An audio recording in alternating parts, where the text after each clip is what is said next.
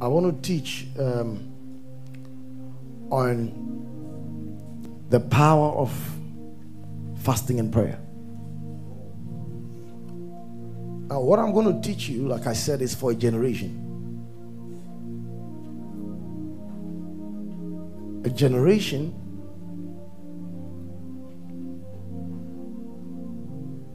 that will step into what God has begun.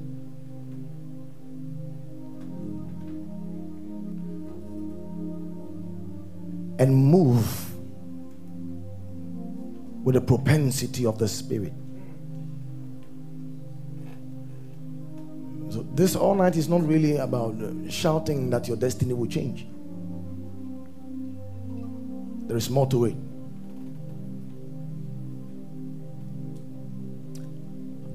So I'm teaching on the power of fasting and prayer. This will change a generation. I know what I'm saying. Just increase the volume. So you can write that down, the power of fasting and prayer. Now, we need to understand this. That though we are in the new covenant,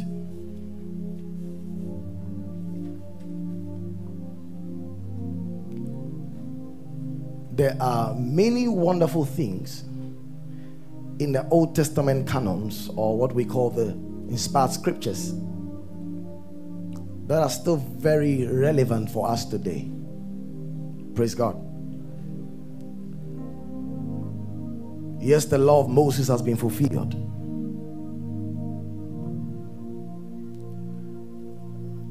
The 10 Commandments and the very ordinances of the Old Covenant no longer hold against the believer.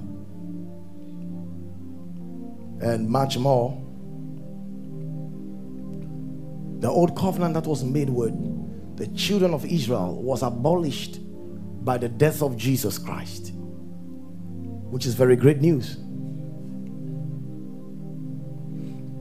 But we got to understand that not every part of the spiritual literature of the scriptures was abolished. Very important. Because in Romans chapter 15 from the verse 4, the Bible tells us that these things were written for our learning. In Hebrews, the Bible tells us to follow the example of those who through faith and patience obtained the promise. So there is an example to follow even in the Old Testament. Praise God. In 2 Timothy chapter 3, the verse 15, the Bible says, from the verse 15, it says, all scripture is given by the inspiration of God. That's in 16. And is profitable for doctrine, for reproof, for correction, and for instruction in righteousness, that the man of God may be perfect, thoroughly furnished unto all good works. So the word scripture there is not referring to the New Testament. Anytime you see scripture in the New Testament, it is referring to Genesis to Malachi. So the Bible is telling us that there is profit in the scriptures. That tells us that not everything in the canons of the Old Testament books have been abolished because Jesus died. What was abolished was the covenant that was cut with Israel, called the Old Covenant, which did not even begin in the book of Genesis but began in Exodus. Praise God. Now we got to understand that there are some very beautiful truths that are still relevant, or which was carried over even in the New Testament, and are still relevant for our spiritual edification. And one of them is obedience. We find obedience in the Old Testament. We find obedience in the New Testament. We are to obey the word of God just like the Old Testament folks obey the voice of God. So it's not abolished. Praise God. But what to obey is what matters. Number 2, discipleship. It's something also that we see in the Old Testament, and today we see in the New Testament. We saw how Moses groomed Joshua. We saw how Elijah groomed Elisha. We saw how David groomed his mighty man. So discipleship is relevant today. Number 3, integrity and character. It's something we still find and learn from the Old Testament. Please, you got to make some notes. This is very important. It will help you and save you from sleeping.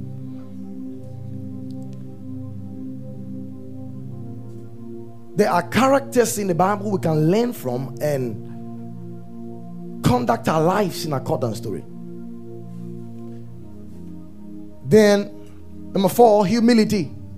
We see that in the Old Testament. We see that in the New Testament. In fact, the New Testament testifies that God gives grace to the humble and he resists the proud. It's the same. Praise God. Number 5 is loyalty and dedication. Loyalty and dedication.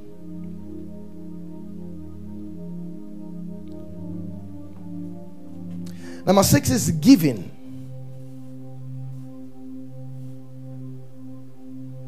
Very relevant today, though we find it in the Old Testament. The next is prayer. Prayer wasn't abolished. We see how prayer sustained the fathers of the Old Testament, how it impacted and affected their lives.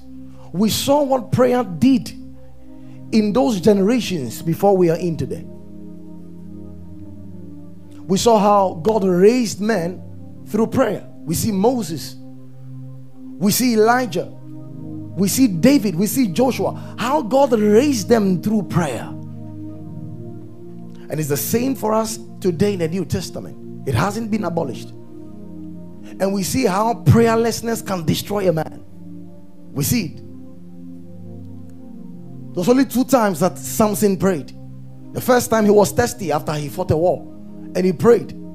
The second time he had messed up, he was actually tied between 2 pillars and he prayed for strength to destroy. So anytime Samson was praying, he was in trouble. And I tell you, a believer who only prays when he's in trouble is already in trouble.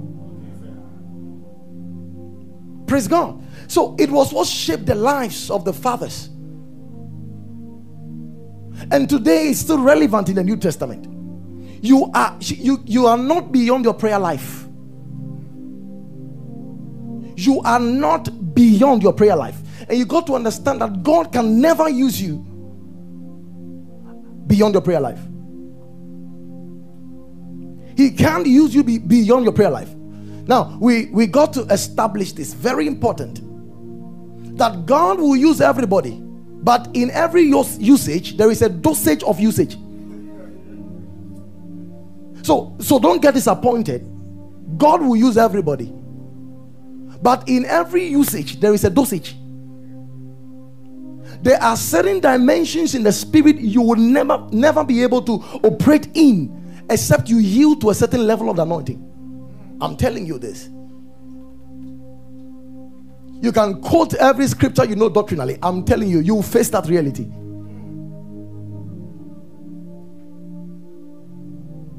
And I'm not a novice of what I'm saying. I know what I'm saying. Praise God.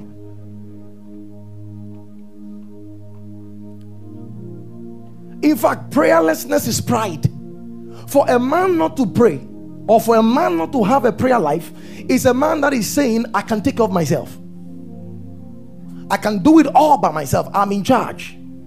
So that is the sin of prayerlessness. Praise God.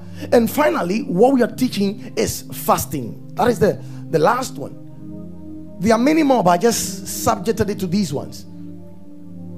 A lot of times, many believers think that fasting is something that has been abolished along with the old covenant. But that's a joke. Praise God. In fact, fasting is one of the most essential, yet the most ignored spiritual discipline in the body of Christ today.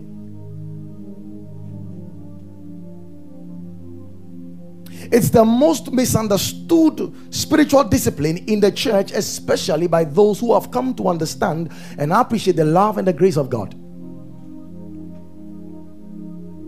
In fact, how many sermons today do we hear on fasting? The church does not want to fast again. The church does not want to pray. In fact, I heard somebody write the other time that thinking of God's love for you is prayer. Please, you are joking. You know, people want to find some nice shortcuts. You know, they want to avoid the labor of prayer. Prayer is labor. You can't run, it's labor. Praise God. I love this thing. This will change somebody today. Praise God. So the church has confused spiritual discipline with legalism. And when it comes to the place of self-denial, where a man can open his heart for God's spiritual capacity to flow through him, he says, no, it's legalism. When we try to fast and pray for long hours, it's a type of works. And we miss this whole thing. Listen. There is rest in salvation, but there's no rest on the mission field. So people have confused themselves with the term rest. Means that rest every you wake up in the morning, you find some watcher for yourself and you shout, I'm the righteousness of God. You are just joking. You are joking in the body. You find believers who never go for evangelism and they say, we are resting in the finished work of Christ. There is no rest on the mission field. Souls are dying. There is no rest in the hospital. Patients are dying. And God is looking for a man who will yield himself to pay the price. And today I heard someone says there is no price to pay. Christ has already paid the price. Listen, I've said that before several times. That there is no price to pay. Christ paid every price. Therefore we are only to relax in what he has done. I'm telling you, if grace is not well taught in a balanced way, it will raise a lot of lazy believers. I'm telling you, it will raise lazy believers who will not be able to fulfill God's assignment for their lives. Because the last time I checked, Apostle Paul said, I thank God that I labored more than all the apostles, yet not I, by the grace of God. That means grace enables a man to labor. So if you found grace and makes you lazy, be careful, because you're on the wrong path. The man called Zacchaeus. This man was a thief. He stole from people. When he encountered Jesus, who is grace, he gave 4 times back what he stole from them.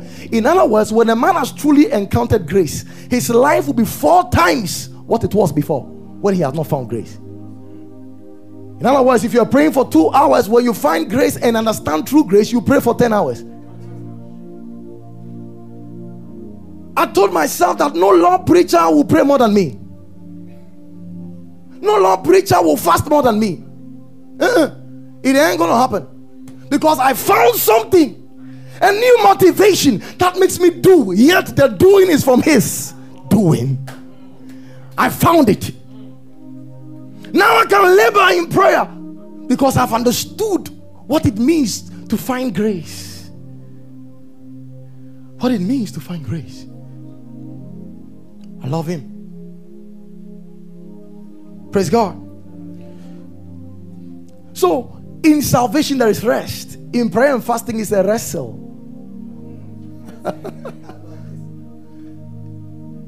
It's a wrestle, brother. It's a wrestle. You got to understand that the church has forgotten that though Christ died for our salvation, you got to listen to this. The church has forgotten that though Christ died for our salvation, there is still a place to grow spiritually. And Christ will not grow for you. He won't study the Bible for you. He won't pray for you. He won't win souls for you. So though Christ has finished the work in salvation, there is still a place for spiritual growth. Number 2, though Christ died for our salvation. Number 2, you got to write this down. There is an ongoing spiritual warfare. You can't edit it from the Bible. There is an ongoing spiritual warfare between the kingdom of darkness and light. Bible says, for we wrestle not against flesh and blood, but against principalities, powers, spiritual wickedness in heavenly places, and darkness. There are demonic forces around. Though we are saved in Christ, they are around. There is a spiritual ongoing warfare. Whether you acknowledge it or not, that is not the case. It is there. Praise God. Number 3, there is an unrenewed soul that is dominated by the flesh. When you got born again, it was not your soul that got born again. It wasn't your body that got born again. It was your spirit. So though your spirit was made a new creation, your soul became unrenewed. Your flesh is still present. Now, this is how I explain this. Now, the flesh means 2 things. You got to understand this. The flesh means 2 things. Number 1, it means the old man. Number 2, it means self. So we got to understand that in the death of Jesus, what happened to us is that our old man, which is our Adamic nature, which is the old man of sin, was crucified together with Christ, and that body of sin was destroyed and terminated by the cross. But there's a problem. Remember, I said the flesh means 2 things. Number 1, the old man. Number 2, flesh means self. Though the old man is crucified, self is still present. And guess what? Paul says, I know that in me, that is in my flesh, dwelleth no good thing. So though Jesus paid the price for your sins and you are saved, there is an unrenewed soul that is dominated by the flesh. And if you're a believer who is unconcerned about your spiritual life, I'm sorry, you're going to have a good time with the flesh. The flesh is the part of you that does not want to serve God. The flesh is the part of you that enjoys luxury and pleasure at the verge of your spiritual growth. The flesh is the part of you that resists the plans and the purposes of God for your life. The flesh is the part of you that wants to sleep when it's time to pray. No wonder the Bible says the spirit is willing but the flesh is weak. That flesh is still present here. And the bad news is that you cannot kill the flesh. You can only dominate the flesh. And you cannot dominate the flesh by eating 3 times a day for a whole year. It's not possible. I'm helping someone today. Yes, sir.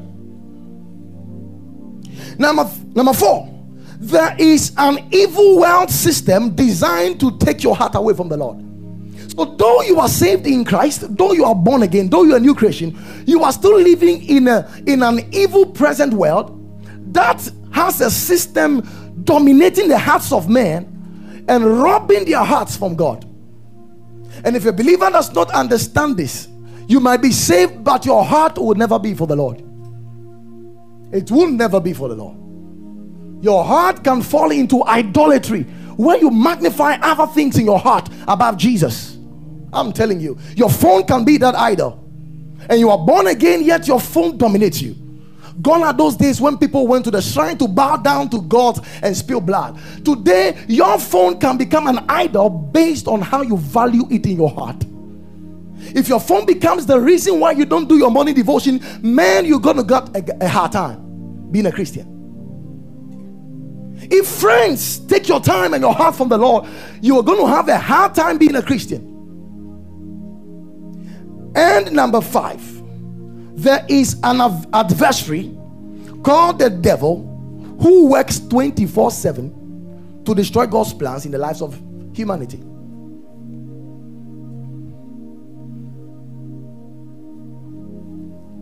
So Jesus died, we are saved, yet there is a devil somewhere who is working 24/7. In fact, when it came to the temptation of Jesus and Jesus overcame the temptation, the Bible says he went for a season. A season. Unfortunately, we are living in a body that is subjected to time, circumstances, decay, and stress. But this devil is not living in time. So he does not retire. He has patience for you. Praise God. So, considering these 5 things I just mentioned, you cannot joke with your Christian life. There are 3 enemies a Christian is going to fight before Jesus comes. They're going to keep fighting these 3 enemies. Number 1 is the flesh. Number 2 is the world. Number 3 is the devil. There are 3 enemies. When it came to the flesh, you know what John said in Galatians chapter 5, the verse 16. He says the spirit lusted against the flesh, and the flesh against the spirit. Both are contrary to each other, that you may not be able to do the things that you would. You may want to pray, but there is something called the flesh. You may want to serve God faithfully, but there is something called the flesh. You may want to stop masturbating, but there is something called the flesh. And listen, if Christians are not taught to understand it this way, they are in trouble. These are three enemies. We don't negotiate with the flesh. We deal with the flesh by dominating it. We don't entertain the flesh. No, it's an enemy. The Bible says, for to be carnally minded is death. For the carnal mind is enmity against God. Romans chapter 8, from the verse 6 to 9. To be carnally minded is enmity against God. Paul says, for I know that in me, that is in my flesh, dwelleth no good thing. See, there is nothing good in your flesh. That is why the Bible says, for by strength shall no man prevail. Nothing good. The flesh is not only the part of you that wants to do bad things. No. The flesh is the part of you that wants to please God from human strength. You see? And number 3, the devil. The Bible says your enemy, your adversary, which is the devil. So you have 3 enemies. By knowing these things I'm sharing with you, you cannot but to fast and pray. And I'm going to tell you why soon. I'm going to tell you why soon. Because there are some of you sitting here, especially you the ladies, that say that fasting is for pastors. We are getting there now. It's for those who want to enter into ministry. We are coming there.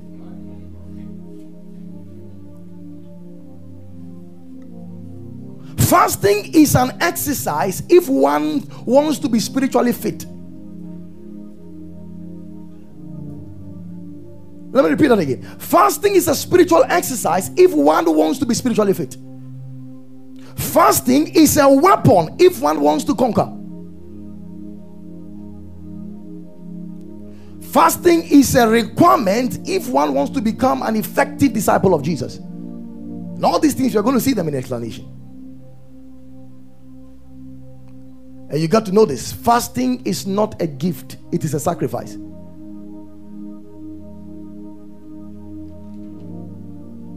Am I helping somebody? You got to understand that anybody that made an undeniable impact right from the Bible till today was a man of fasting and prayer. I'm telling you. Anybody in history, in time, throughout the Bible till today, who made maximum impact was a man of fasting and prayer. Show me anything other than this, and I know it's proceeding from the flesh. I'm telling you. I started my Christian life with hardened fasting. I'm going to be sharing with you soon. And I came to understand the full concept of grace. And I said, oh, then fasting is not necessary. For 2 years, I stopped fasting. And I'll tell you what happened to me. No man in history throughout the Bible who was ever used by God to do anything amazing was without fasting and prayer. Praise God. Every relevant saint from the Old Testament was a man of fasting and prayer. So in the Old Testament, number 1, we see the man Moses. He was a man of fasting and prayer. Look what God used him for. Number 2, Elijah, man of fasting and prayer. 3, David, man of fasting and prayer. And I read Psalm 109 verse 24. I was shocked when I saw. He said, my knees are weak through fasting, and my flesh faileth of fatness. It has been proven that your knees can only be weak in fasting when you cross 30 days. without food or water. That's when your knees becomes weak. And look what David said. Look at this man called David. Look at his life. Look at the Psalms he wrote. Number 4, Esther. I'm calling out a generation. I'm calling out a generation. They will hear it. They will hear it. 5, Nehemiah. 6, Ezra.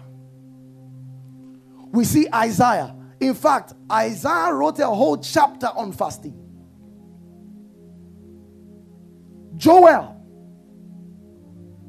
Daniel, my good friend. In Daniel chapter 9, the verse 3, I love what I was reading. He says, and I set my face unto the Lord to seek by prayer and supplication with fasting and sackcloth and ashes.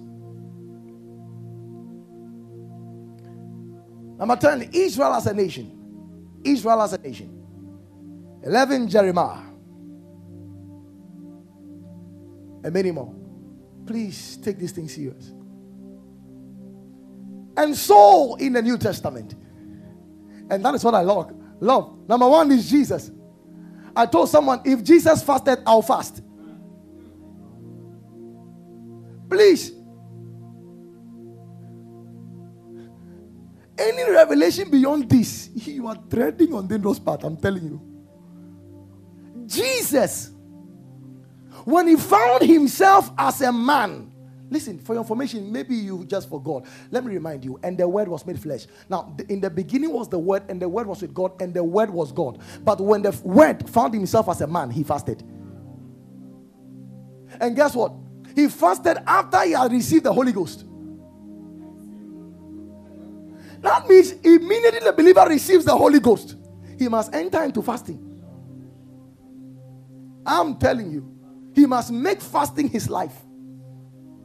Jesus did not only practice fasting. He did not only practice, he taught fasting and prophesied about fasting. I'll shock you today. In Matthew chapter 6, the verse 1, Jesus spoke about 3 spiritual important realities about a man. And you got to leave this place with this understanding. Number 1, Jesus spoke in chapter 6, the verse 1, he spoke about giving.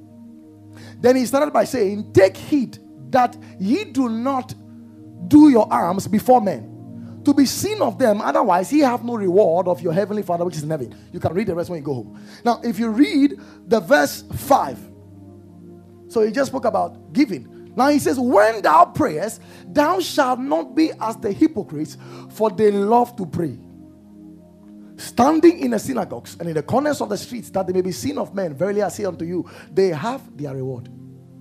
So he spoke first about what? Giving. Number 2, he spoke about prayer. Guess the third point in the verse 16. This is good though. He says, moreover, when ye fast. He did not say if you fast. When? That means he knows you will fast. And he expects you to fast. So he's telling you what to do when you are fast. So he says when you fast. So Jesus already knows you will fast. So he says, when ye fast, be not as the hypocrites. And today I'll tell you why your fasting is not working. I'll tell you. Of a sound countenance, for they disfigure their faces, that they may appear unto men to fast. Verily I say unto you, they have their reward. Your reward is that fast you received, that you are a general of fasting. That's the reward you just received. Fasting machine. Charlie, you the fast, oh, Charlie, you know, be me or be God. Hey. You have your reward. That reward is the fast.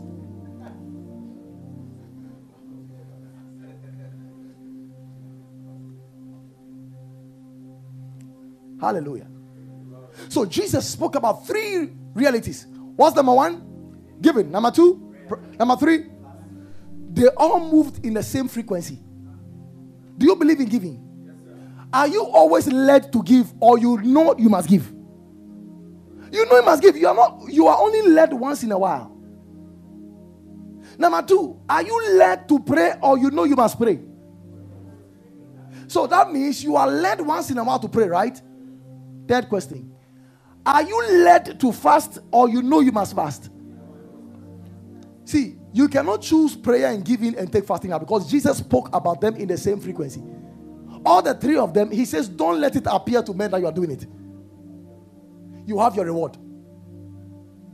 So he's telling you that there are three spiritual forces: giving, prayer, fasting. Giving, prayer, fasting. I'll tell you one of the reasons why your fasting is not working: because you are not giving. Number two, because you are not praying. You are starving yourself waiting for 12 p.m. or 2 p.m. So you cannot do fasting without and I'm helping you here. I'm helping you. And Jesus prophesied in Matthew chapter 9, the verse. Look at the verse 14. It's very funny, but it's serious. Jesus prophesied about fasting, that the church will fast. Look, he says, then came to him the disciples of John, saying, why do we the Pharisees fast often, but your disciples, their mouth and their cheeks are looking so from? They came to ask Jesus that question. Look at Jesus' reply. He gave a prophecy in the reply. He said, and Jesus said unto them, can the children of the bride chamber mourn? So he calls fasting mourning. So if you are feeling hungry, it is part of the mourning process. Are you seeing that? Someone says, man of God, I've been fasting, I'm getting hungry. What are you expecting? You expect to feel fine? Look, he says, as long as the bridegroom is with them, then he says, but the days will come. He's prophesying now. When the bridegroom shall be taken from them, and then they fast. Who is the bridegroom? Jesus. Who is the bride? The church. Where is the bride? Taking into heaven. What is the groom doing? Oh, no. Where is the bridegroom gone? He's taken to heaven. What is the bride supposed to do? So when a man fasts, he's actually saying that he's anticipating the coming of Jesus. His groom. He's expecting his groom. He says the time will come. When Jesus said this, he was alive. What was the time? When he's taken into heaven. And guess what? You can check the book of Acts. The moment Jesus was taken, they began fasting. Look at Acts chapter 13. You will see there. The verse 2. Look at the verse 2. He says, and they ministered to the Lord and fasted. The Holy Ghost said, separate me, Barnabas. See, the Holy Ghost spoke when they fasted. Can the Holy Ghost speak when you are eating? Yes, it's possible. But there are some things he can never tell you when you are eating.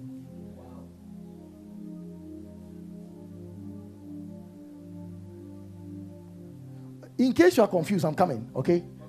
You'll be fine. All right. So Jesus had the Holy Ghost. And when he found himself as a man, Jesus fasted. And of course, the Bible says he hungered. But the Bible didn't say he tested.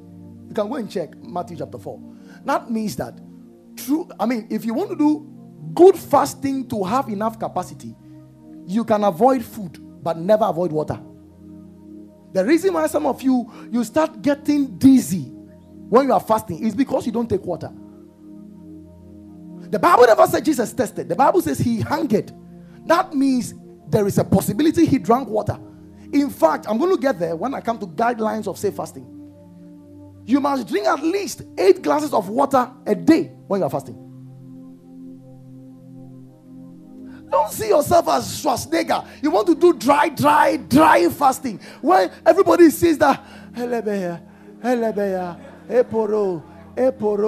then it's like you are dry. Everybody sees that, yeah, boy, hey, you die before your time. You die before your time. In the name of fasting, don't kill your body.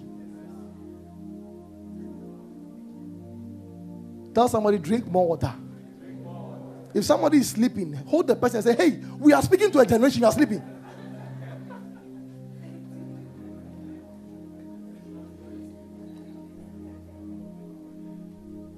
Look at Luke chapter 4, the verse 14. After Jesus fasted for the 40 days and he was done with the temptation, look what the Bible said. And Jesus returned in the power of the Spirit. Hey, listen. Jesus received the Holy Ghost in chapter 3. He went into fast chapter 4. In the verse 14, remember he was filled with the Holy Ghost, but the Bible never said he went in the power of the Spirit. When he was filled with the Holy Ghost, he was driven in the wilderness to be tempted. When he was done with the fast, the Bible says he returned in the power of the Spirit. So it's one thing to be filled with the Spirit and another thing to go in the power of the Spirit. It happened in fasting.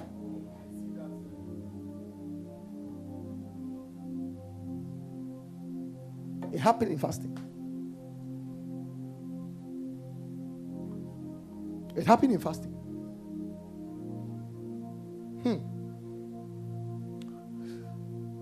Number 2, Apostle Paul. Apostle Paul, the apostle of grace.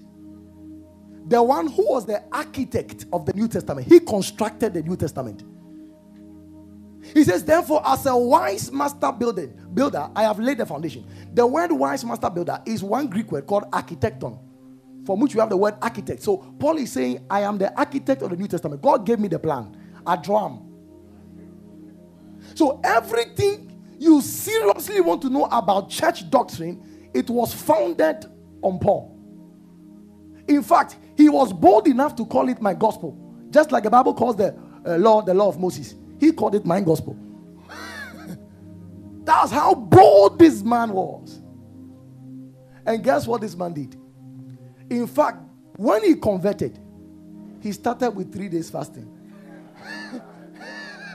You can go and check it. You can go and check it. In Acts chapter 9, the moment he converted, the Bible says he ate nothing and drank nothing for 3 days. He was blind. It was after 3 days fasting, God sent Ananias to come and open his eyes. That's how the tear robber, that's how he started the journey. Praise God. Huh. In Acts chapter 27, the verse 33, there was a shipwreck, and guess what they did? He says, and while the day was coming, Paul besought them all to take meat, saying, this day is the 14th day that ye have tarried and continued what? Fasting, having taken nothing. So Paul fasted 14 days also. In Acts chapter 13, you're going to see something there. The verse 1. Look. He says, now there were in the church that was in Antioch certain prophets. These are all ministers. Song ministers, usher, everybody is part of this thing. You know, some of you think that your ministry has ended when you close church. You are joking. So if I'm an usher, my ushering work has ended when we finish. Bye-bye, yo. You'll be here next Sunday. You have missed this whole thing. By the time we are through, So he says certain prophets and teachers. So see, some people say it's only prophet that fast. They were teachers fasting. Look, he says, and Barnabas and Simon, that was called Niger, and Lucius of Cyrene, and Manaen, which had brought up with Herod the Tetrarch, and who? Saul, who was Paul. Next verse. Look, he says they ministered to the Lord and fasted. So Paul was included in the fasting of the ministers. I don't think any of us was anointed more than these early church ministers. No, if you were more anointed, lift up your hands and let's hail you this morning. They fasted. You know, we see Stephen full of the Holy Ghost. We say, wow, they fasted. Philip, transported by the Holy Ghost. Try, see if you can transport. Try transporting. Transport.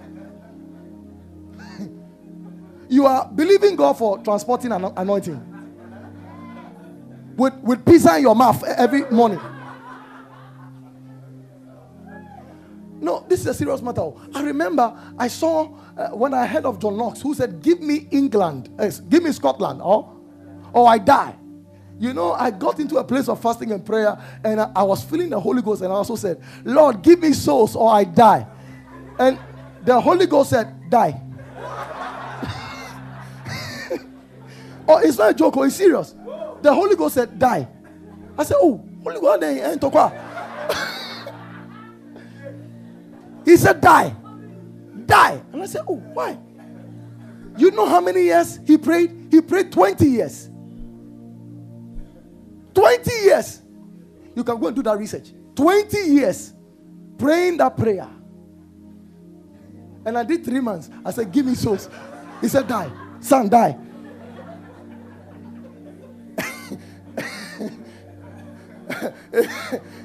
It's not a joke, man. There was another group of people. They fasted for revival for 13 years. 13 years. Give me souls so I die. The Holy Ghost was not nice to me. Look at the next verse. And when they separated Paul and Barnabas, look what happened. When they had fasted, so they fasted for the calling. After the calling, they fasted before they departed. So it says, when they had fasted and prayed and laid hands on them, they sent them away. See, this thing, you guys must take this in seriously. They laid hands on who? Paul and Barnabas. The one who constructed the New Testament was under authority. He went and brought a report. The one who wrote 2/3 of the New Testament, they laid hands on him and sent him. They sent him. Paul, go. No, you didn't get what I'm saying. You didn't get it. He was under the council of Jerusalem, the authority of the council. Apostle Paul, the one God used more than any apostle I ever saw.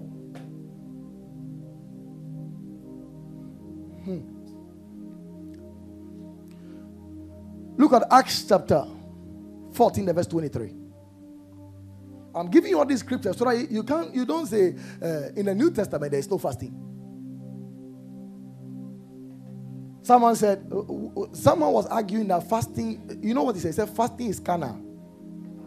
I said, okay, continue. And somebody argued and gave him all the scriptures. He said, in the original Greek, it's not there. What the original? Now I say life. Look, and when they had ordained them elders in every church and had prayed with,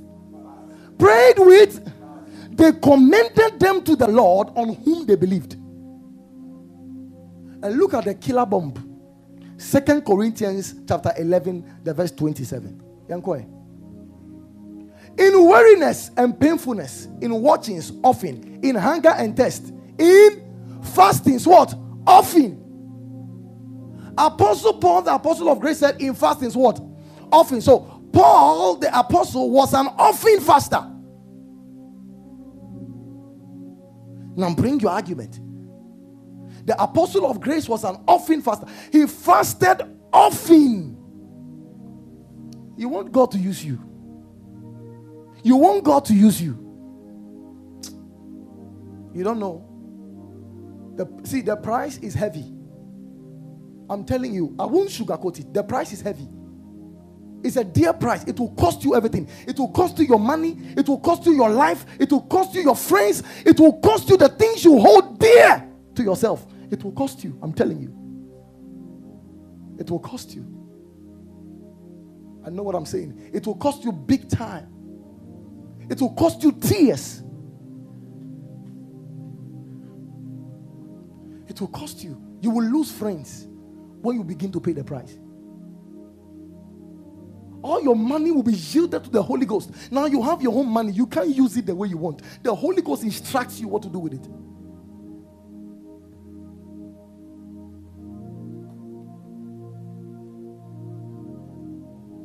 It will cost you. It's expensive. We see the prophetess Anna in Luke chapter 2, the verse 36.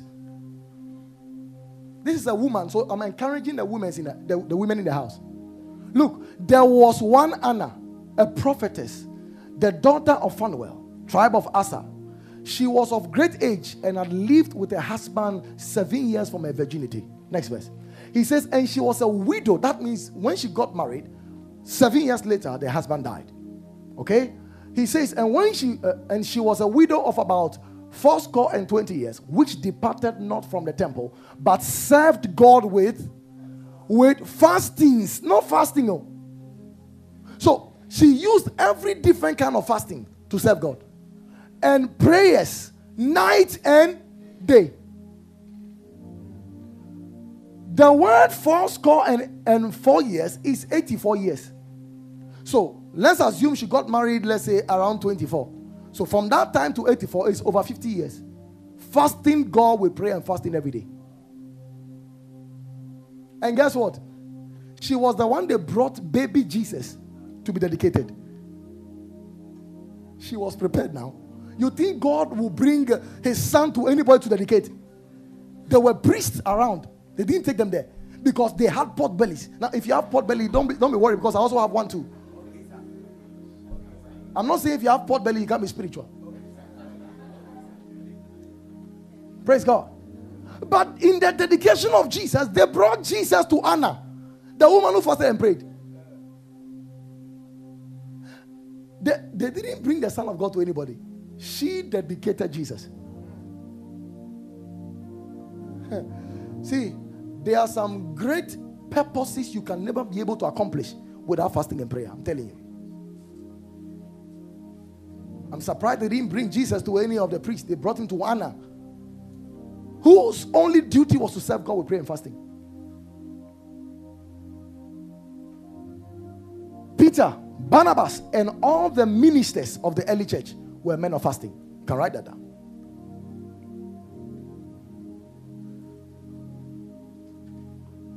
And now also, the early church of the 1st century, 2nd century, 3rd century, 4th century, down to the ages, they all fasted. All the people that made impact, they all fasted.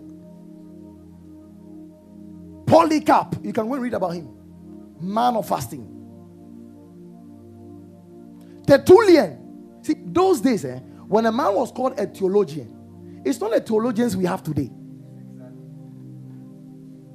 A.W. Tozer was a theologian prophet. And if you read the life of A.W. Tozer, you'll be shocked. A man in tune with the Spirit. Every environment he goes, he will pray. Man of the Spirit. One time he had a ministration somewhere. He prayed and overprayed, and his time to minister was up. And they put another minister in his place. And later he came and said, I'm sorry, there were other appointments that took my time. I was reading it. I bowed down in shame, because when we are praying, we are watching time. And after 10 minutes, you say you are tired. Lord, use me like that.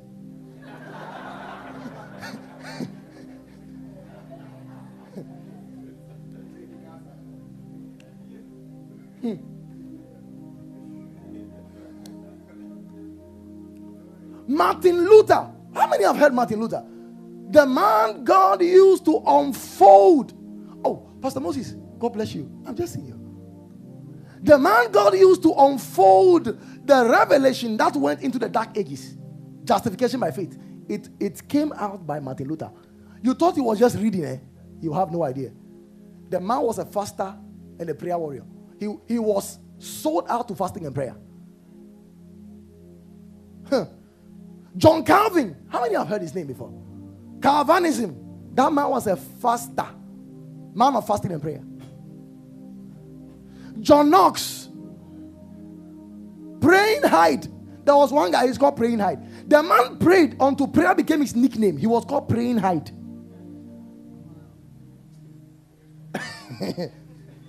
Charles Finney. You can go and check about this man. That man was a dangerous man. Before he entered the town, he would fast dry without food and water for 3 days. When he enters the town, kilometers away before he gets to the town, people will be slain by the spirit. And some will be convicted of sin and they'll be crying in brokenness, weeping and begging God for salvation.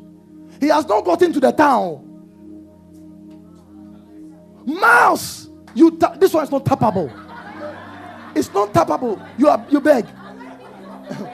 It's not tappable.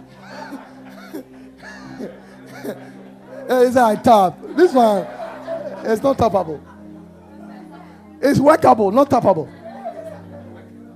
Mouse. When they got to the town, people be slain by the Spirit. So when people see people slain by the Spirit, they know Charles Finney is around. And you come to a place, nothing is happening. Are you not ashamed? Are you feeling fine? That you even come, nobody looks at you. Nobody looks at you. You are okay. No, you must cry. Charles Finney. He entered into a town. In the town where he entered, all the schools in that town, whilst the teachers were teaching, the children started weeping and said, I want Jesus. I want Jesus. I want to repent for my sins. I want Jesus. So the teacher was like, what is happening to the children? He was going to report to another teacher. The teacher also was coming out with the same report. And they were going to look for the other teachers. The other teachers came with the same report. All the children were weeping. And the children had assembly. Charles Finney came and led them all to Christ. He went to a warehouse full of 3,000 workers. And when he got there, he stood there. When he stood there, a woman looked at him and insulted him.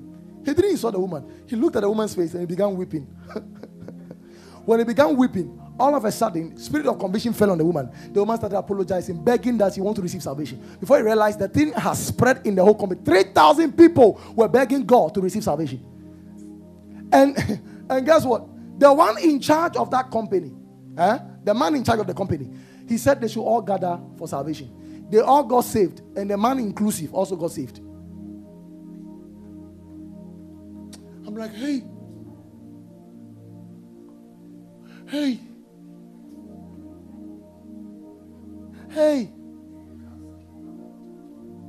Some of these things, it's sad though. You finish reading them and you're sad.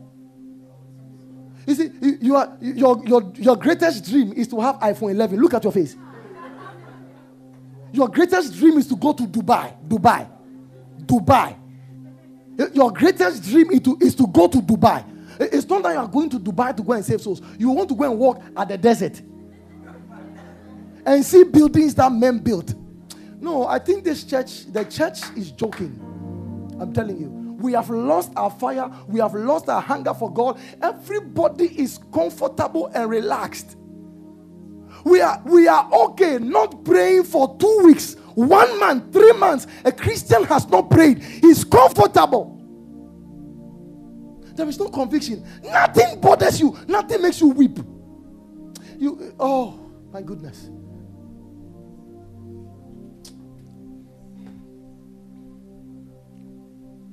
Jonathan Edwards, John Wesley. John Wesley fasted every Wednesday and Friday. In fact, if you wanted to be a pastor in his church, you must fast as a necessity for being a pastor. Every Wednesday and Friday, you break at 4 p.m. That is your first criteria to become a pastor.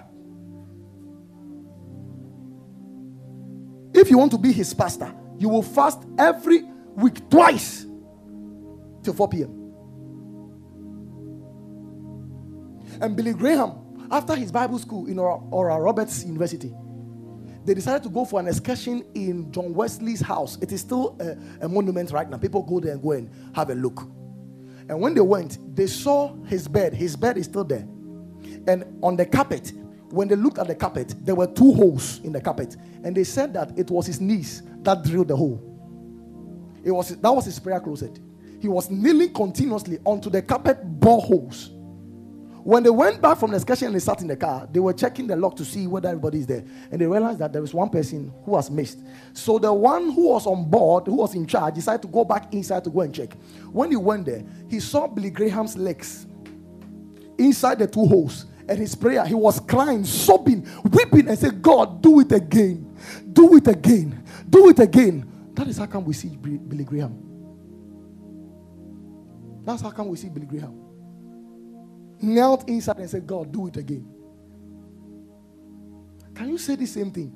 In fact, some of you are in a hurry for us to close, for you to go home and go and sleep. That's the problem of the church. We love to sleep. We love to eat. In fact, we'll be eating breakfast, and in our minds, whilst we are chewing, we are thinking of lunch. I'm telling you, it happens to every Christian here.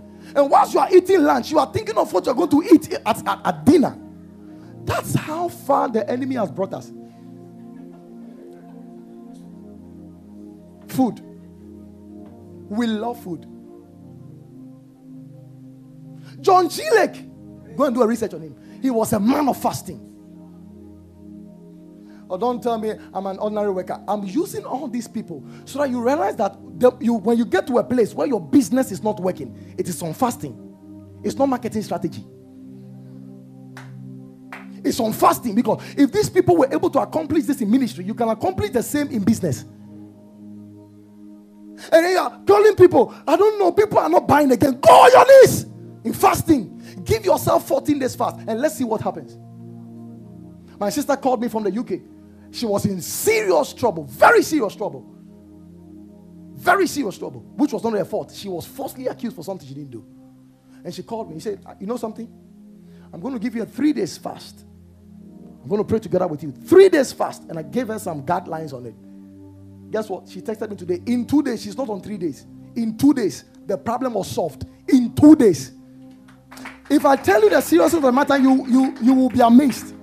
On the second day, there was a turnaround. She texted me today. She's so happy, smiling, sending me voice notes. I was like, if the church understood this power, the moment the church is not fasting, members should come and beg Pastor, when are we fasting? When are we fasting? I'm telling you. Many of you should go and check out for a man called A.A. Allen. Reverend A.A. Allen. He was one of the people who started 10 Church Healing Crusade. See, that man won't pray for more than 1 minute. It doesn't matter the sickness. It doesn't matter the sickness. You get up. A.A. Allen. Go and check it out. You can see his videos there. Old videos. Go to YouTube and go and check it out. How can God use a man like this? The cancer we are struggling to pray about, the man will lay hands on you. In 1 minute, you get up. Reverend A.A. Allen. It was recorded that there was a person that had a problem. His problem was that his skin was like a reptile. And they brought him to him. He hugged him and prayed for him. By the time he removed his hands, he had a new skin. Now, these people are not normal. There was a baby that has 26 diseases. 26 diseases at a go when he was born. In fact, his tongue was even out. The tongue was out like a Jimmy. His legs was crossed inside. And his legs was now his knee. So he wore his shoes in his knee. That was the condition of the baby. And he actually saw through a word of knowledge and gift of discernment. They brought the baby out. He put the baby in his arms. Before he prayed, he had God was molding the baby. The tongue entered back into the tongue. The baby was made whole. And the baby saw the mother and cried, Mama, for the first time. The baby started talking. Mama. A.A. Allen. I watched one of his videos when he was praying for a man who had a very severe pneumonia. And about 6 of his ribs were removed because of this condition. He prayed for the man. Instantly, all the ribs filled again. So I was rejoicing until I heard R.W. Shambach tell us about who this man is. In fact, Dr. Miles Monroe was the one who said, A.A. Allen fasted 40 days, 5 times a year.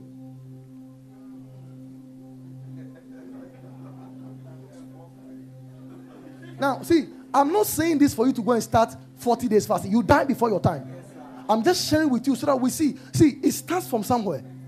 You start from somewhere. You start from somewhere. He fasted 40 days, 5 times in a year.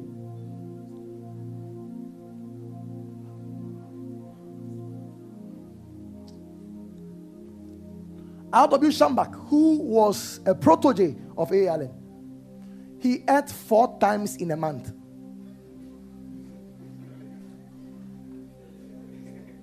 Before he died, he met Dr. Miles Morone. They went for lunch. When he came out from the room, he said, Miles, you know, food is a distraction. I regret eating. He was an old man. Old man. It was recorded that R.W. Shamrock would get to the meeting and demons will start screaming. They will start screaming when he entered the place. He has not prayed. The demons will start screaming when he has not prayed. I was watching one video when he was sharing some of the testimonies. He prayed for a woman whose fingers were all cut through an accident. He put his hands on it and laid hands on it and prayed. The next morning, the fingers grew. He prayed for a man that was born without a hand. And he pulled the hand. After prayer, the hand came out. The next morning, the fingers also had appeared. R.W. Shamrock. One day after teaching, he decided to do an experiment. He called one of his sons and then anointed him. He says, go and heal anybody. And the guy also didn't understand the protocol. He entered into a hospital where he didn't follow the rules. He just entered he sneaked there. He was so ignorant. He held the oil, anointing on the patients. The first floor. When he was done, when he announced you, he says you are discharged. So they thought he was a doctor.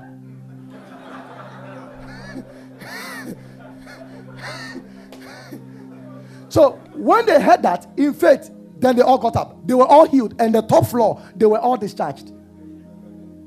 He came to the down floor. A woman was declared dead. He went to hide under a wallpaper, looking at them. When the doctors left and covered him, he went and anointed the dead body. He said, I command your spirit, come back to life now, in the name of Jesus. Then the woman sneezed 7 times. And the woman came up.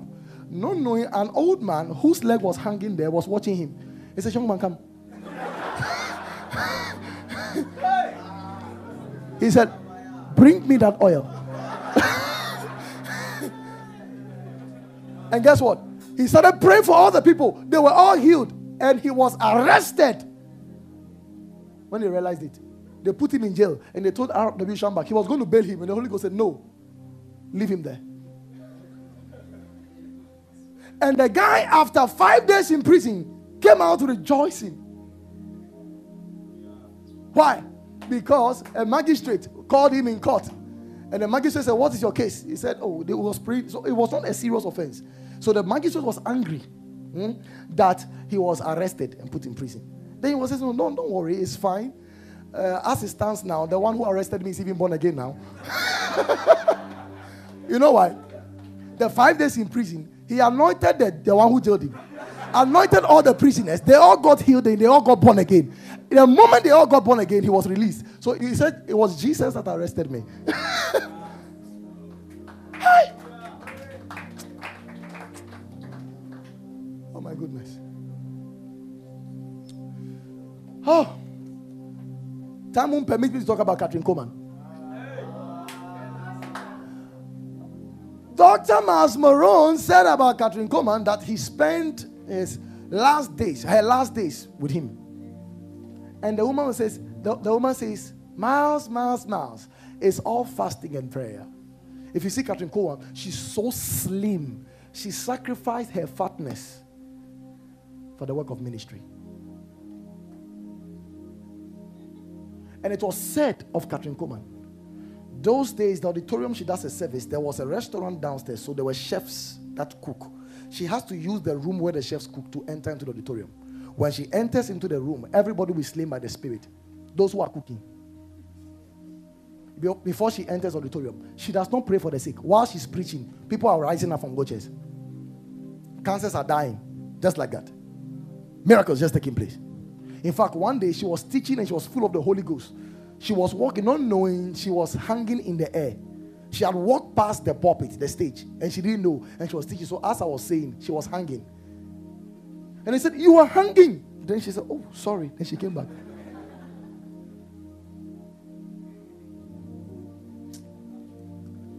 If nothing is happening to you, leave this auditorium now. Because I don't think you are serious.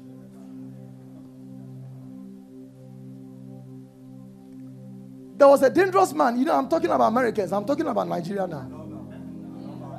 His name is called Apostle Joseph Babalola.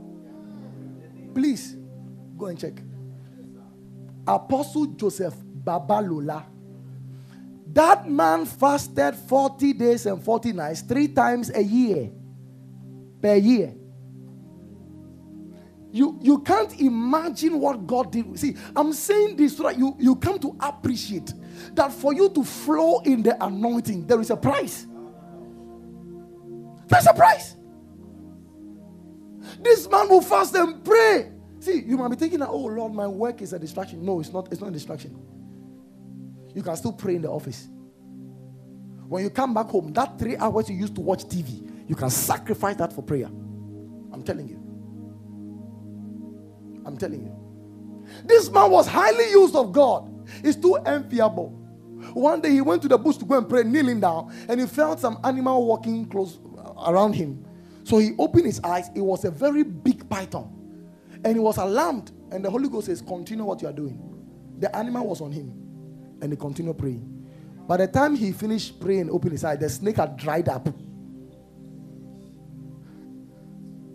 The snake dried on his skin.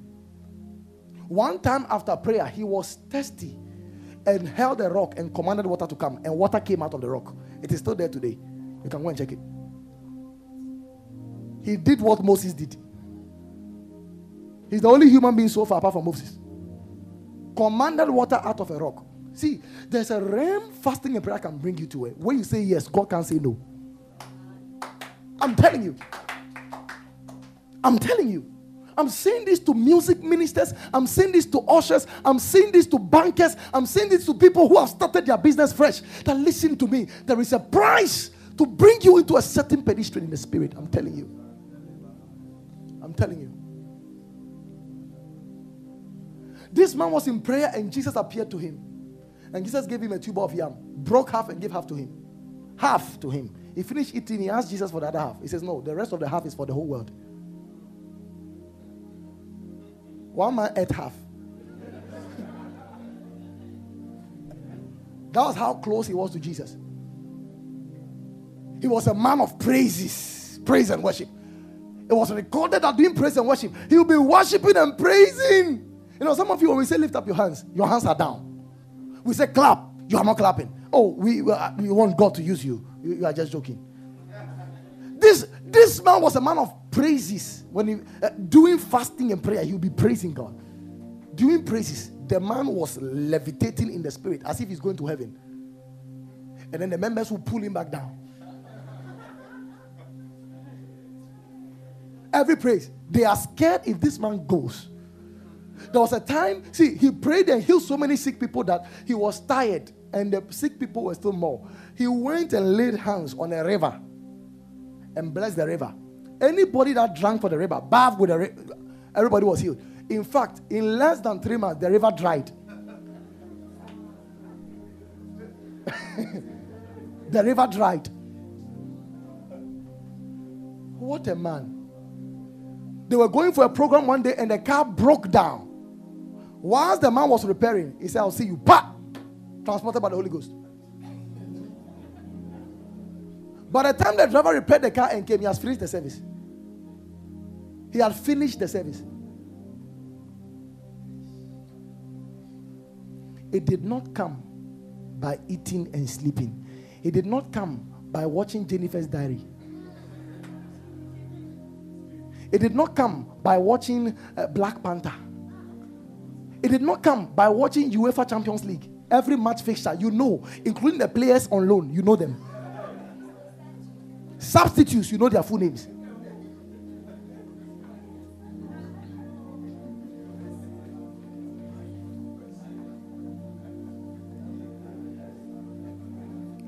Oh, I ran over Archbishop Benson Idahosa. For him, you know much about it, so it's okay. There was something amazing I read. He was a dangerous man of fasting. I'm telling you, dangerous man of fasting. Dangerous man of fasting. One time he went to a place, somebody had fallen from a 7-story building. The person landed, his head cracked open into 2. They took him to the mortuary and he got there. He said, cover him with a cloth and lay hands on the head and put the head together. When he was done praying, the head that was scattered came back, and the guy was alive. Hey, armed robbers came to his house to come and attack him because there were missionaries that came from outside the country. And when he came and saw them, he said, wait, I'm coming. I'm going for my own weapon, because they were having guns. His weapon was the Bible. He took the Bible and said, now in the they all vanished.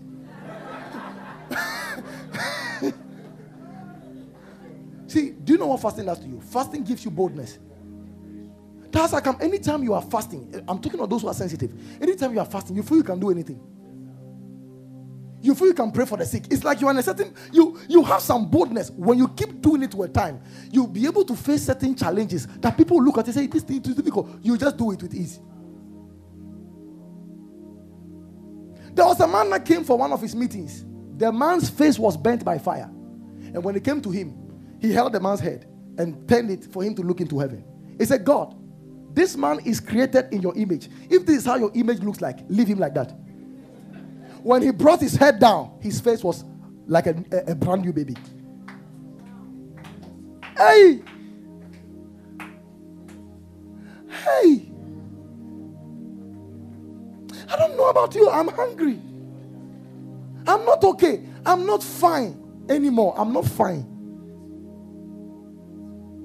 I'm not fine. Many of you see Dr. Yonggi Cho today and you think, oh, this man is a great man. You have no idea. He was 17 years old when he went to the Bible school. And he met a woman called Sister Che. Sister Che realized he was a handsome young man. He decided to give him to the daughter. And for many of you don't know this, I heard this from a woman called Ruth Hefling. She was very close to them. Sister Che was the backbone of Dr. Yonggi Cho. He trained Dr. Yonggi Cho. This woman began, first of all, by just eating only once a day. So she was fasting the whole day. She only eats once. She thought she was going to do it for a week. Before you realize, the Holy Ghost says, add the next week. Add the next week. Add the next week. Guess what? By the time she realized, she has done 8 years. Sister Che became a fasting and prayer machine. She prayed all night. Every night was an all night for her for continuously 10 years. That was when Dr. Yonggi Cho started the church. The church was only 5 members. In 10 years, they were over 100,000. Now they are over 1 million. Sister Che was the backbone of that growth. It was not Dr. Yonggi Cho. That woman was so sensitive to fasting that anything that happens, she'll give you a fast. A baby was sick, diagnosed of a sickness that she'll die. How can this woman be so wicked? He said, put the woman on a 24-hour fast. Put the baby on a 24 hour. So the baby fasted for 24 hours. The next morning, the baby was healed. A farmer came to her and said, all my poultry, all my animals are dying. She came and said, give the animals 3 days fast. After 3 days, all the animals were healed. So if animals were healed on a serious 3 days water or dry fast, how much more a human being who God loves? See, can this challenge somebody? Those days, you know her prophetic word, when she's doing prophetics, her prophetic is giving you fasting by the Spirit. You look at your face, you, 12. You, 7 days. You, 14. You, 40. You, 15. That was a prophetic word. Now, this is strange. Have you heard that before? That was a prophetic word. And everybody who obeyed, they received tremendous miracles. May God raise people like this. In the name of Jesus. Dr. Yonggi Cho fasted continuously every day for 1 year. He collapsed 3 times whilst he was preaching. See, if I collapse, don't sympathize with me. Did you hear that? Don't sympathize. Because what I'm enjoying, you have no idea. You have no idea. You have no idea. Those days I heard of Dr. Miles Morone. Every time I find Dr. Miles Morone, he's teaching kingdom principles, kingdom agenda, wisdom keys. So I said, oh, this man, he likes theological things. Until I heard him teach on fasting, I was like, no, this man is not a human being. He started fasting at the age of 18 years. His first fast was 28 days on water alone. And he did that for over 37 years. Every year, he fasted 21 days on water and 14 days on water twice. If you don't know Dr. Myles Munroe, he was a personal advisor to 16 presidents. All of them, he charges them. He was a multi-billion businessman, yet a preacher. Companies will call this man of God, and he says, no, they don't understand my wisdom. My wisdom is divine. That was the source of his wisdom. Governments were hungry for him. They pay him to teach about policies. Dr. Myles Munroe. So now all these people I've mentioned, tell me who was not a man of fasting and prayer. I was shocked to know that even the hymns we sing today came from the knees and the sweat of men who were men given to fast and prayer. I was shocked. There was one of these things, I wrote it down. You sing these hymns and they still sound fresh. Some of the hymns are over 100 years old and they are still fresh to us. One of them is How Great Thou Art. You heard that song, right? It was written by Carl Costa. It was written in 1885. 1885. Where was your grandfather? Yet, great is thy faithfulness, written by Thomas Grisham in 1923. Or come, or ye faithful. It was written in 1751. Immortal, invisible, 1839. Holy, holy, holy, 1861. What a friend we have in Jesus, 1763. You know, today the musicians we have, when they do a song in 3 years, we don't hear the song again. You must feel bad about it. I'm giving it to everybody here. Everybody will receive it. Everybody will receive it. In 2-3 months, we don't hear the song again. You know why? There's no power in the song. The lyrics, everything can be so powerful, but there's no power. So it can't travel. Are you aware that it was not Jesus that made himself famous? You can check in Luke 14:14 again. Luke 14:14. Luke 4:14. Luke 4:14. Watch. And Jesus returned in the what? Power of the Spirit into Galilee. And there went out what? A fame of him. The anointing made him famous. See, without the anointing, you would do every social media campaign. You realize that the battle is not to the swift. You will push, and you get tired. The anointing will speak. Some of you are looking for promotion for the past 4 years, 6 years. All your friends around you have been promoted, and you are sitting down. You are sitting down. You are okay. See, have you forgotten the Bible tells us that whatsoever you do shall prosper? So it doesn't matter what you sell. It's the anointing that sells it.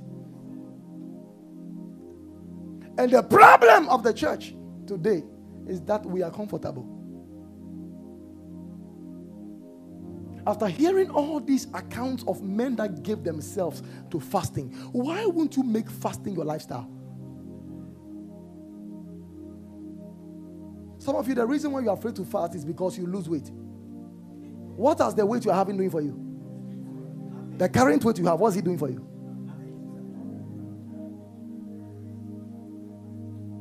Praise God. You see, what scared me and got me intimidated was the fact of Cornelius. Whether Cornelius or Cornelius, I don't know, but the man was not born again, but he fasted. In the fasting, he had an encounter. So I said, a man who is not born again was using our principles. What about you that is born again? I was provoked in my spirit. He was not born again. How? The church likes eating. Eating. We like to fill our stomach every single day with food. No wonder we are not seeing the power they saw. No wonder. I tell you, a Christian who eats Sunday morning before he comes to church is not serious. You can go and write it in a diary. You can challenge me anywhere you go. Haven't you realized that you are preaching on Sunday and a Christian is sleeping? It's because he took breakfast. Any Christian you find sleeping, if it's not because of work or something, it's because he took breakfast in the morning. Because you see, the reason why your brain begins to work more than necessary is because of food. Because it begins digestion. So you are listening at the same time, there's digestion going on. So you are stressed already. That's why you have been dozing in church. You have been eating in the morning. So I caught you.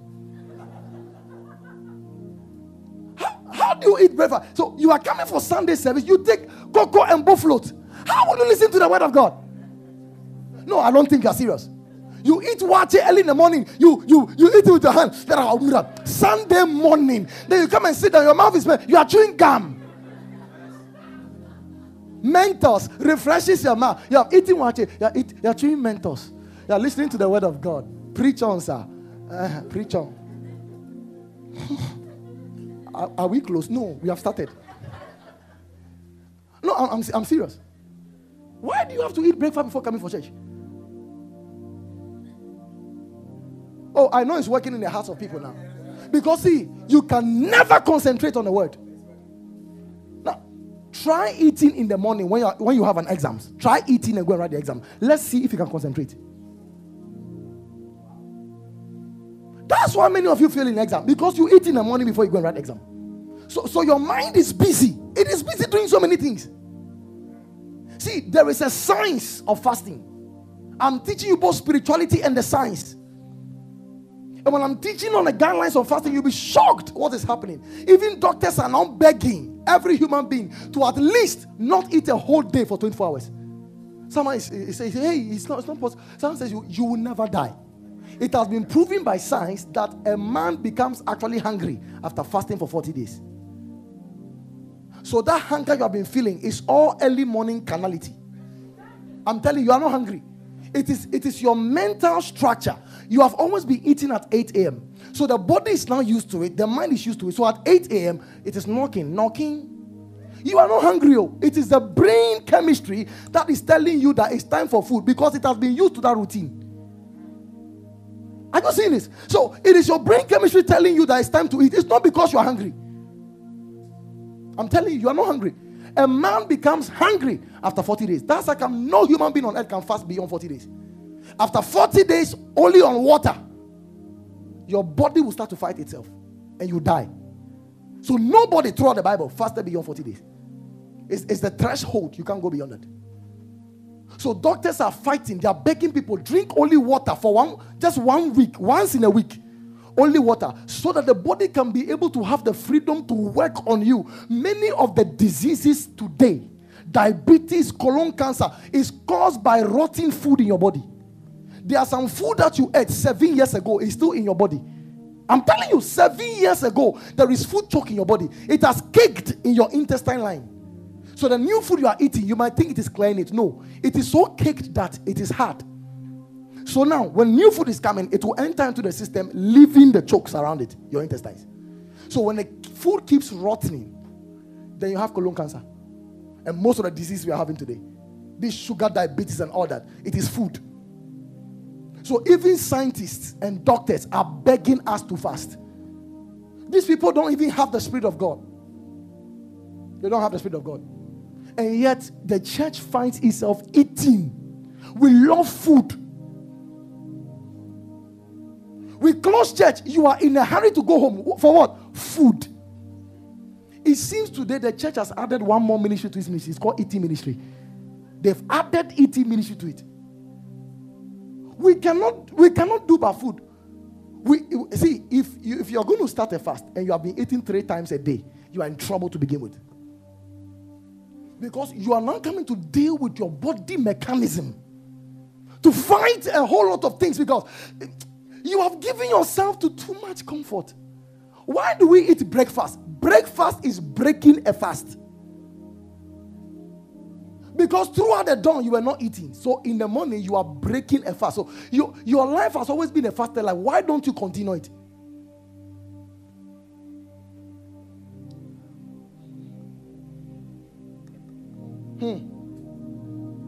It's surprisingly that the Bible has said nothing good about the belly. Yet Christians love their belly. I was shocked reading through scripture about the belly. I was shocked. 1 Corinthians 6, the verse 13. When I saw that scripture, I was like, you guys, it must scare you. He says, meat for the belly, and the belly for meat, but God shall destroy both it and them.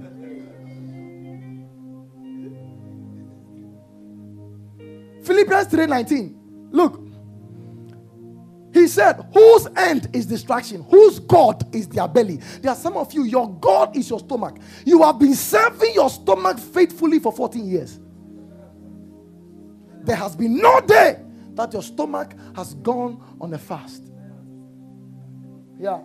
He says, whose belly is their God? This is Apostle Paul speaking. There are many Christians who have made their belly their God. Every food around you eat. You are in a church hall and both float is passing. Both float through Pacho bra. Pacho mami 2 series. Why? Ice cream. Rap Pacho I say 2 series. Pacho mami 2. A1 bread. Pacho mami 2. Why? So you have bought it for tomorrow morning. I didn't cry. You buy, you eat. Inkosiani meko. Inkosiani meko. And saying, one city, hey, who didn't have four? Mommy too. But my Jenny and come away. Mamma come pray. I give you.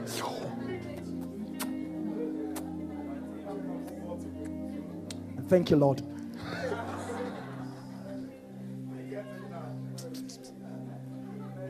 Oh, no wonder you have spent all your money on your belly. Calculate the number of food you have eaten for the past 10 years. You are a millionaire in your stomach. I'm telling you. I'm telling you this. This is a serious matter. I'm doing this in 10 minutes, then we pray. Why are believers not seeing results in their fasting? Because every church declares a fast every year. This will change your life forever. Why your fasting is not working? I'll shock you with this. And if you can apply this to your life, you'll be shocked. See, thank God for this meeting. Thank God for this meeting, I'm telling you. Why your fasting is not effective, I'll tell you today. And you'll be shocked the mistakes you have done. Number one, lack of understanding. No wonder we call a fast and Christians are angry. They say, oh, you have already spoiled the fast. Because your heart is not for God. When I finish defining fasting, you'll be shocked. And because of this lack of understanding, we have built a lot of myths around fasting. We say fasting is for pastors only. That is the worst error you can find a Christian utter on his lips. It's for those who are doing ministry. You are kidding with me. Number two, they say, no, not the B. They said, those who are fasting are legalistic and they are wasting their time. Of course, there are some people who have taken this to an extreme and people are trying to use fasting to coin God and all that. I'm not talking about that. But it's a myth to think that when a man is fasting, he's legalistic. He's trying to do the law. See, fasting makes us appear unnecessarily strange. Unnecessarily strange. Hey, these people, fasting, that's their mentality. Anybody fasting is strange to them. The D, fasting is a church ritual. That's a myth people have. It's a normal church ritual we do every year. That is why your fasting is failing. It's lack of understanding of fasting. That's why I'm doing this teaching for you. And many of you think fasting is to twist the hand of God. That when you want to take a decision that's outside the will of God, then you are fasting for it to enter the will of God. You are fasting for it to turn the word of God. See, fasting does not contradict God's word. If God's word is against something, no matter the fast you do, it is against it. So one is a lack of understanding of fasting. Number two, Isaiah chapter 58, verse 3. Satisfying your pleasure. That is one of the main reasons why many Christians don't have their fasting yielding results for them. Look, wherefore have we fasted, say they, and thou seest not. Wherefore we have afflicted our soul, and thou takest no knowledge. Behold, in the day of your fast, God is telling them the reason. Ye find what? Pleasure and exact all your labors. One of the reasons why many Christians have ineffective fasting is because they use the fasting to enjoy pleasure. There are some of you are fasting to 2 and you realize that the thing is now 9 a.m. and 9 and you're calculating the thing to 2. No? It is going to be tough for you. Then you start watching Basket Mouth. Bovie. You have taken 2 hours. Now it's 11 o'clock. You check the time again. Then you put in one season movie that can take you 3 hours. Then you'll be watching. 12:55. Then you take your Milo and put it on the table.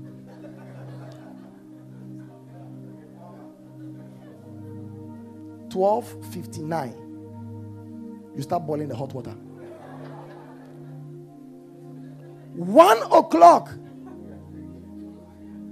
Father, we thank you for a successful journey. There was no success in this journey. I'm telling you. It is one of the reasons your fasting is ineffective, because you use your time to enjoy your pleasure. Fasting is willingly deciding to allow your stomach to go on break for spiritual purposes. So if your fasting is not gaining you spiritual stature, it is a starvation. We hunger in the flesh to feast on God. So whilst you are hungry, if you are using the rest of the pleasure you have to entertain yourself, your fasting is meaningless. No, I've seen Christians who are fasting from 6 to 6. And you know what they do? Their breakfast they get to them is cocoa and buffalo. Then they put it in their drawer. Afternoon is rice and stew. Then they put it, they collect it. Serve me, oh, serve me. They serve you, put it down. You cover it. In the evening is bankum and tilapia. Then you put that one to down. In the evening, when you finish breaking, you clear breakfast, you clear lunch, you clear supper. You were not fasting, you were doing Ramadan. It was a Ramadan celebration we're doing. No, I'm telling you, it's Ramadan. It was not a fast. Because the Muslims who eat at dawn, heavy in the daytime. Alaji. They are already full. And that's what many Christians have been doing. So it's like you only delayed your hunger to eat everything at a go. It was not a fast. It will never work.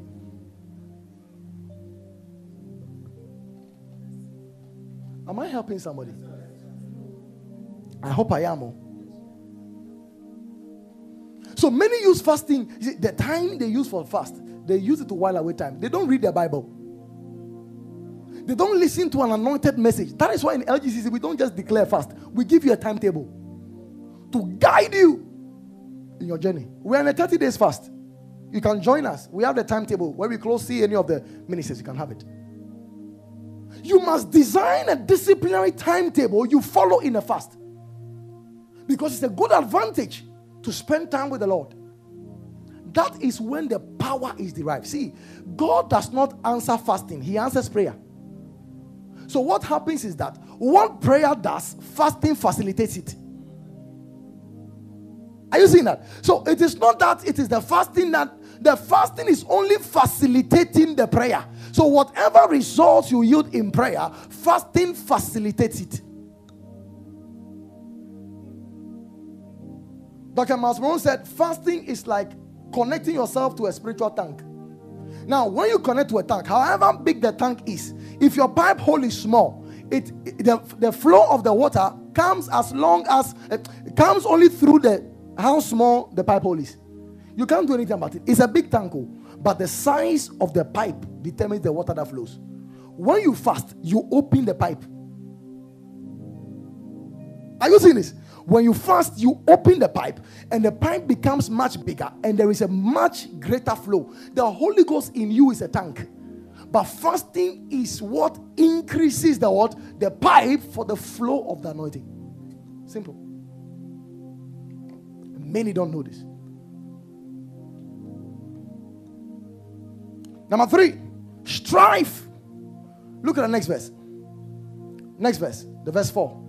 He says, behold, ye fast for what? Strife. There are some of you in your fasting, before you end your fast, you have quarreled with 4 or 5 people. God is saying that you are wasting your time. The word strife also means competition. We are trying to compare who is fasting more. You need to kill that thing. Fasting is not competition, it's between you and God. When anybody provokes you in a fast, ignore it. You see, that is how come when you are through with a correct fasting, it changes your character.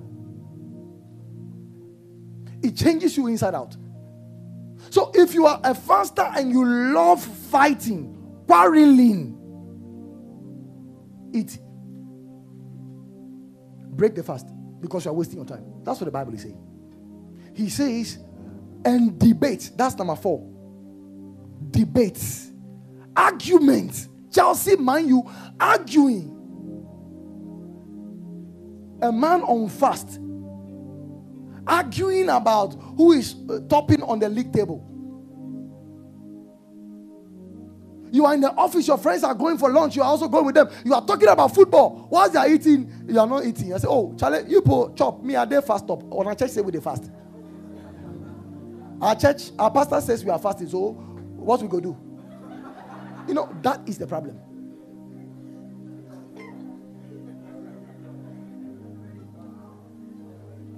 Oh, in a fast, when it is break at the office, separate yourself. Find a place that is quiet and go and pray there. That's what makes it more effective. During your fast, you might be working, yet your focus is on the Lord. It is a fast. God knows you are working, but you shift your focus on Him. All the hours, see, do you know the minimum time you look at your phone? When you calculate all together, you look at your phone close to 5 hours a day. Yes, close to 5 hours a day. Imagine you sacrifice all that 5 hours and you are working. Man, Lord, I'm praying for my family. You are interceding at the same time. You are meditating on the word of God, yet you are focusing on job. You have no idea what you are doing to your life. It may seem it's not working. You know, when you are growing, you don't see it. People see it, right? It's the same with fasting.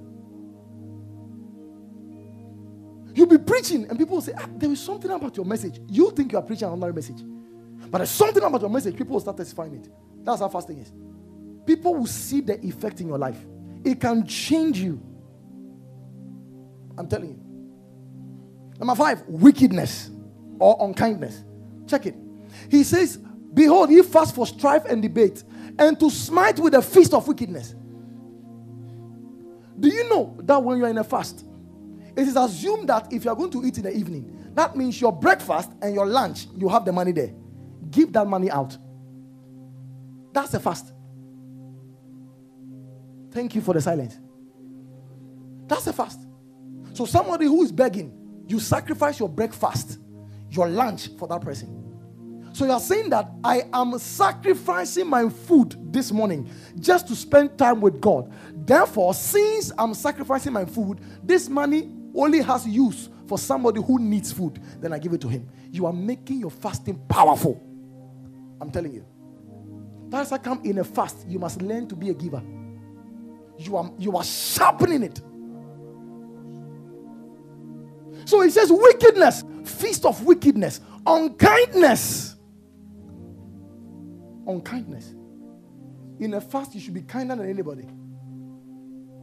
Learn to give. Be liberal when you are fasting. Last week, through the times that we've been fasting, we have so many things in there. Cornflakes, this, almost 3 months. We've not eaten it. I said, what are all these things doing in the fridge? In the drawer. We cleared everything. We want to give it out as gifts. Because we're not eating it. So we gave it to somebody. We gave it to somebody. That's what happens in a fast.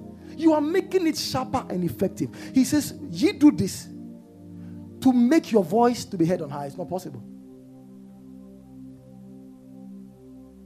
Look at the next verse. He says, is it such a fast that I have chosen? A day for a man to afflict his soul? Is it to bow down his head in a bulrush and to spread sackcloth and ashes under him? Will thou call this a fast and an acceptable day of the Lord? Look at the next verse. He says, God is teaching us what the fast is. Is this not the fast that I have chosen? So fasting is not your choice. It is what God chooses. Then he says, to lose the bounds of wickedness. That means you become kind. So if you're a Christian and you don't give, fasting breaks that yoke of stinginess off your life. Then he says to lose the bonds of wickedness, to undo heavy burdens, and to let the oppressed go free, and that ye break every yoke. You become helpful to others. And some of you in a fast, that's when you are more disrespectful to everybody. I'm praying. Why? Sister, please find some food to eat. In a fast, you...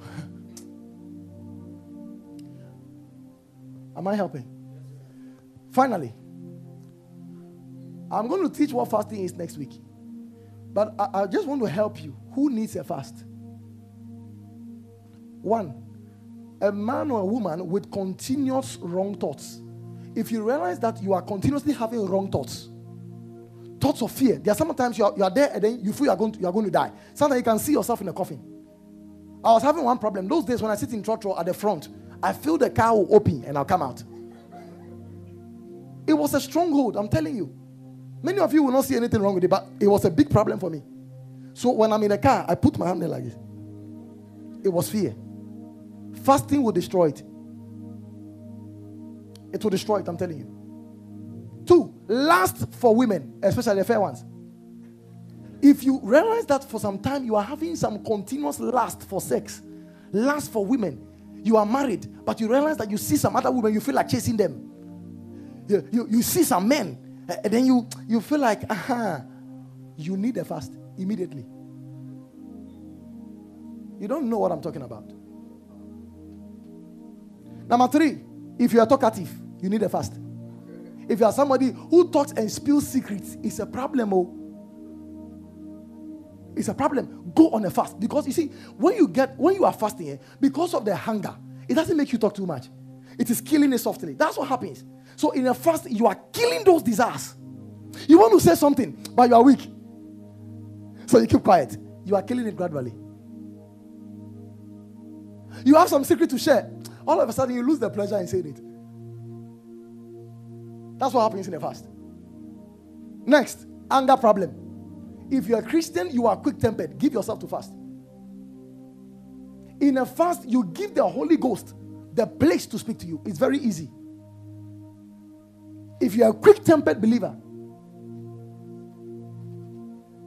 Dr. Smith Wigglesworth was a very anointed man of God, but he had a problem, anger problem. He was very quick-tempered, and it was destroying his ministry. Because a pastor who is not patient cannot pastor. Because church members will give you a real hedge of a time. Some of you are just given a chance to pastor for 2 months, and you come with a resignation letter. It's not an easy thing to pastor. If you have an anger problem, give yourself to fast. Dr. Smith Wigglesworth entered into a 10-day fast only on water. When he came out, anger was broken permanently. If you have a gluttony problem, you realize that you just like food. You don't know why, you just like food. Give yourself to fast. It destroys glutinous problems. And let me help you with this. There are some of you, have you realized that when you are fasting, sometimes you even get more angrier than you were when you were not fasting? What fasting does is that whatever weakness you have, it exposes it. So there are sometimes you'll be fasting, all of a sudden you see fair women and you'll be ejaculating. You don't understand what is happening to me. I'm rather fasting. Why is this happening? The fasting is exposing your lust. So what fasting does is that whatever problem or weakness you have, it heightens it for you to see it clearly. That's why you get more angry when you're fasting. Your lust multiplies by 5 when you're fasting. You don't know? Fasting exposes you. Sometimes you be fasting and then you see people with wealth. Then you're like, hey, you start to envy them. Your problem has always been envy. Your problem was envy, and the fasting is, you were fasting, you heard one of your best friends was having a wedding. And you know you're more beautiful than the person. Like, You are in a fast. All of a sudden, some strange envy just enters you. You wish the wedding gown was bent. Oh, I'm telling you, see, you don't know what this heart can do. You can envy somebody and you wish the person didn't have what he has. You wish the person was dead. You can wish and imagine it. When you give yourself to fast, you will kill it with time. I'm telling you. Next, you have a problem with covetousness. You covet everything you see. Every shoe you see, you like it. You are having a car. You see another person's car. You don't like your car again. You are having iPhone 1, iPhone 9. Somebody has 11. All of a sudden, the iPhone 9 looks old to you. It's not old though. It is covetousness. Fasting will destroy it. I'm telling you. So you see now, everybody needs a fast now. Good. Pride. You need a fast. If you realize that you are the type of person that does not accept rebuke and correction. You are proud when you are rebuked. Nobody can correct you. You need a fast. Because fasting humbles and afflicts your soul. Addictions. You need a fast. You realize that, Charlie, you have been trying hard about this pornography thing. Pornotopia is something you cannot do without. You just watch it and then you feel bad and you go and cry. Give yourself to fasting. You give yourself to fasting. You see, anytime you're about to watch it, there is something inside you, you lose it. I'm telling you, give yourself to fasting. The power will die. It will die just like that. I'm telling you.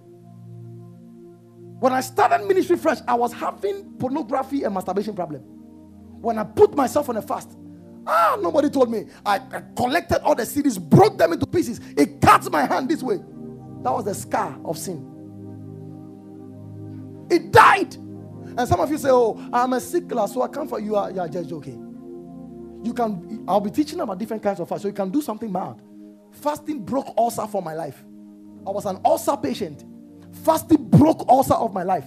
When I started ministry, they prophesied to me that I was going to be a prophet. The next day, I was a footballer. They prophesied to me I was going to be a prophet. The next day, I started fasting. I fasted for 1 year, 4 months, continuously. 1st January, 6 to 6. 2nd January, 6 to 6. 3rd January, 6 to 6. 4th January, 6 to the next year. 1 year, 4 months, continuous. I didn't understand some of the technicalities that I know now, but I was just doing it. Sometimes 7 days dry within that same year, just doing it. Just doing it. So when I'm talking about fasting, I know what I'm saying. I'm not just some. No, I know what I'm saying. So I fasted continuously. It began to open my spirit. Some of you see that I've written 19 books. You thought it came by chewing popcorn. I'm telling you, it's serious labor.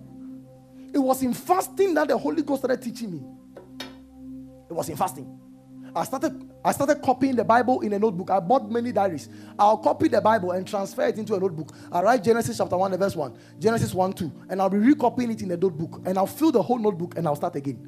Not knowing God was using that fast and that discipline to help me in my writing lifestyle.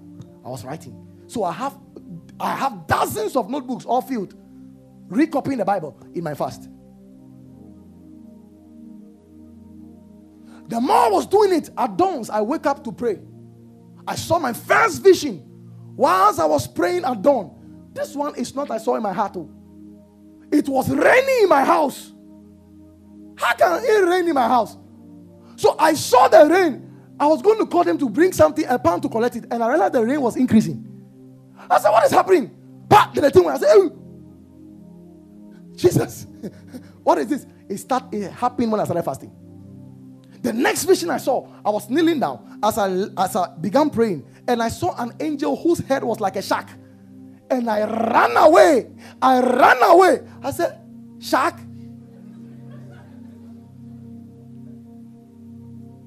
Then it started increasing. I'll be praying at dawn. All of a sudden, I'll see maize falling. I said, did somebody bring maize? I said, it was the fast. It was opening me up. If you want to have consistent visions, if you want to stir up your dream life, give yourself to fast. I'm telling you. Then it started increasing and growing. One of the first cases I handled was a witchcraft attack. You see, you can't obey for my King Kong. I obey 4 cases. My handle is rough. I obey 4 cases.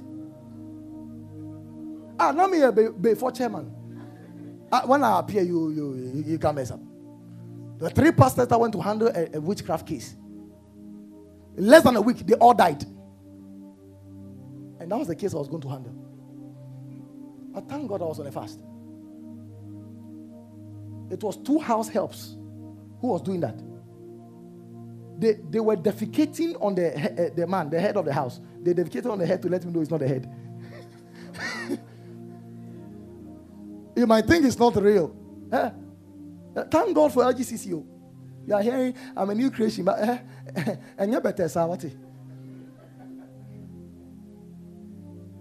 They put about 15 sicknesses on the woman. She'll go to the hospital now. They don't know what is wrong with the woman. It was the 2 house helps. When I entered the house, they went to sleep. Not knowing spiritually, they have resurrected from their sleep to come and attack me. Unfortunately, when they were coming, they saw a big eagle that was covering me like this. A man of fasting is a man of protection, I'm telling you. And they saw a huge lion lying down. And they went and they couldn't wake up again. We prayed, dealt with the case, and I went home. At dawn, I heard our dogs barking.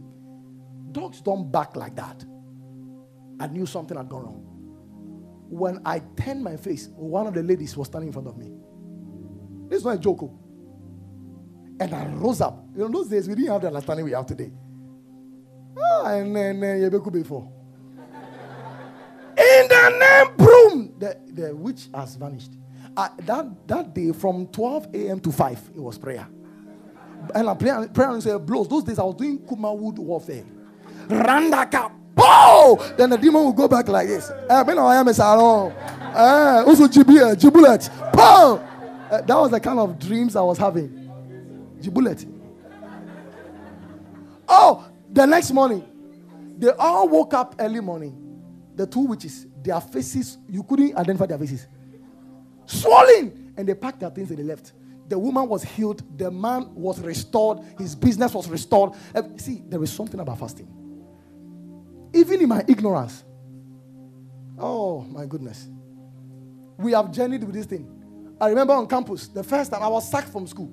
Maybe some of you don't know. I was sacked from the university before I came back again. I was a crazy faster. I'll be fasting, and then the lecturer is teaching. I'm seeing the board is a whole vision.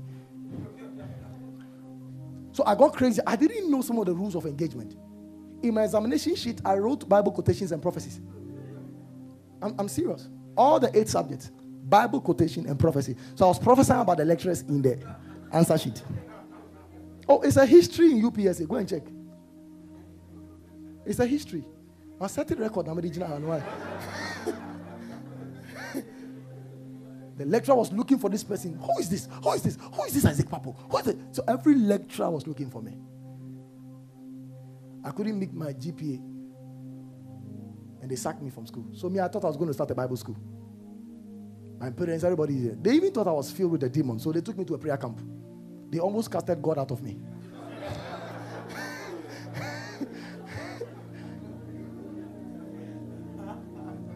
My mother will be saying, stop fasting. Please stop fasting. She'll be weeping. Oh, my goodness. Auntie Maggie, she never know. I was still fasting.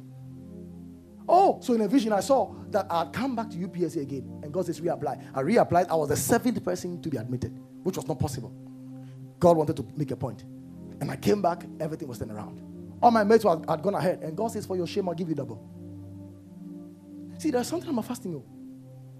This is my first book, If These Things Be in You. I wrote that book about 10 years ago. I started writing that book 10 years ago. See, there is something fasting will do for you. You will never be the same. I'm telling you. Just begin to pray in the spirit. And say, God,